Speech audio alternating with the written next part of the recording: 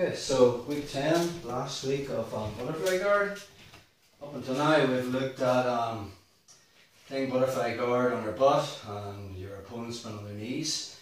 And we looked at various sweeps, transitions and things. Then we looked at when he stands. So we're just going to finish off with how I can get to play my butterfly guard or get in, use the techniques that we've learned over these 10 weeks from standing.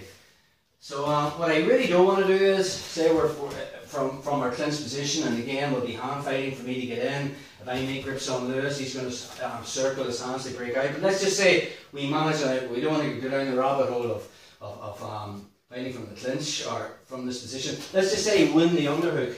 And I won my underhook and I've got control of Lewis's other arm. What I don't want to do is actually pull butterfly guard from here, because against the bigger, stronger person, the minute I sit onto my butt from here and bring Lewis through me, I'm in butterfly guard. Now I'm going to have to start to work on pushing this in and hitting the butterfly guard sweep. So we really don't want to get into that battle of sitting till our butt and then playing the butterfly guard game. This butterfly guard sweep, the one we did from the underhook, the number one grip, the number one sweep, we can actually hit it from standing if we have the timing right. So again, from our stand-up position, I'm trying to get hand fight and getting close to Lewis. The minute I get inside, the minute I get inside with my underhook, I'm thinking, yes, I do want to push this elbow inside, which is good, but I want to be concentrating more on tucking my elbow to my body.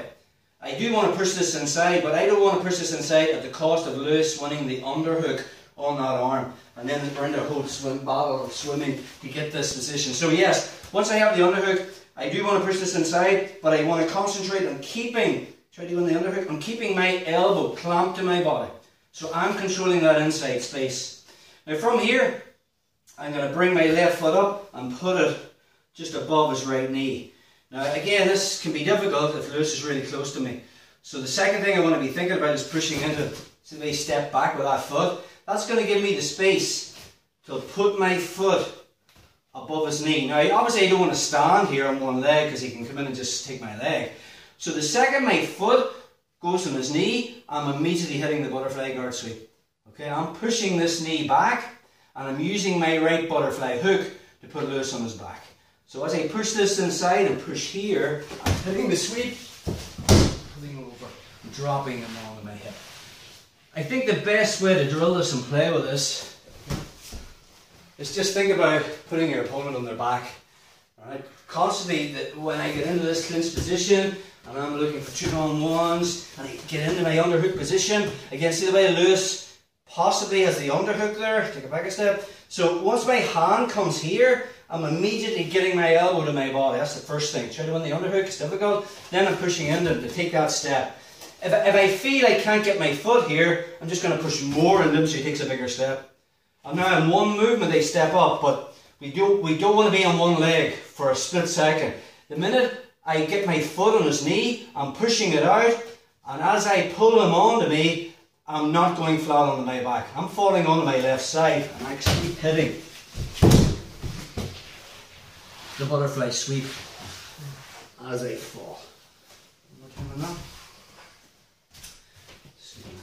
here. So watch what I'm doing with my right butterfly hook. So from our position, for hand fighting, when I get inside and I control that inside space so he can't win the underhook with his right arm on my left, now I need to get my foot on his knee or above his knee. So I just drive into him until he takes that step. In one movement, just circle this way, in one movement, my foot's coming up, but as my foot's coming up, I'm using my right butterfly hook to guide Lewis onto his back as I push out this knee. One more time on that. From here. So as I walk inside, I run that underhook and I push into him for him to take that step. It's just